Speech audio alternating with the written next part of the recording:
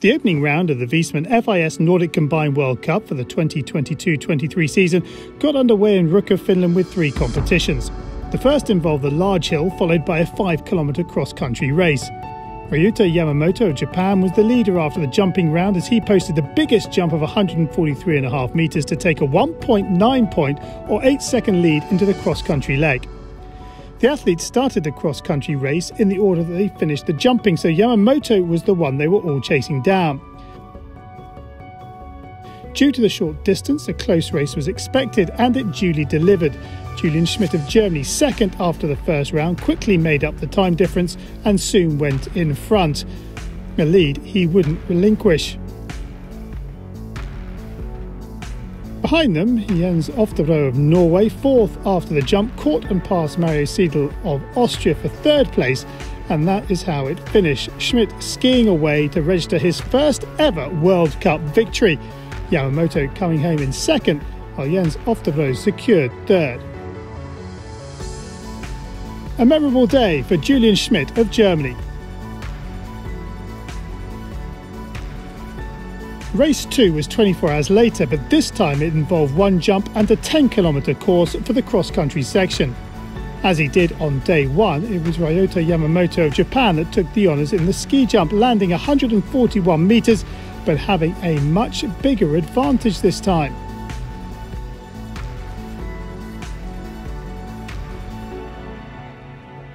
He had over 30 seconds on the rest of the field. But with 8 races within a minute of each other at the top of the standings, another close race was expected. Could Yamamoto draw on his experience of race 1 to hold off the field, or would the 10 kilometres prove too much? Well, despite the bigger advantage, the field started to close on the Japan skier. Stefan Rettenegger of Austria and Jarl Magnus Riiber of Norway closed to within 4 seconds of the leader after only 3.6 kilometres. And despite it being close with 2.5 to go, it was Riiber who started to ski away. Schmid held on to take second, but Yamamoto was skied out of the podium places by Jens Oftebro of Norway.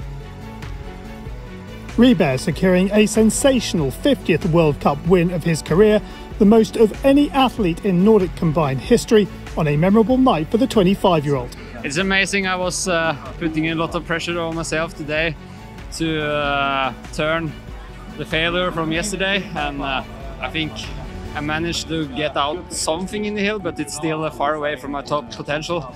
So even though with that I take a victory today, it's that's just amazing feeling.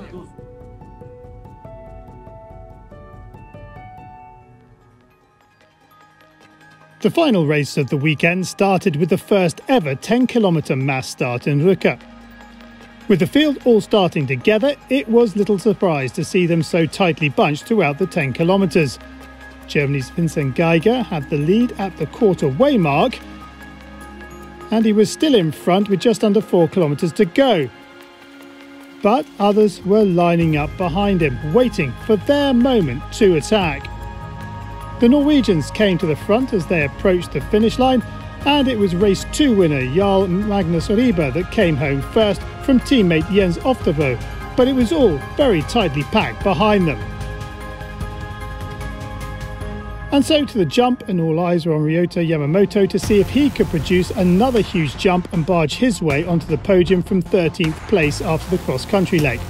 Whilst 140.5 metres wasn't the biggest of the night, it was enough to see him climb to third. Matteo Bode of France produced a massive jump of 145 metres to leapfrog from 18th to 2nd and secure the first podium of his career. But it was Riiber who kept his cool to deliver the second best jump of the round to take the win. So 2 wins for Riiber on the weekend. The men are in Lillehammer for stop 2 of the season next weekend.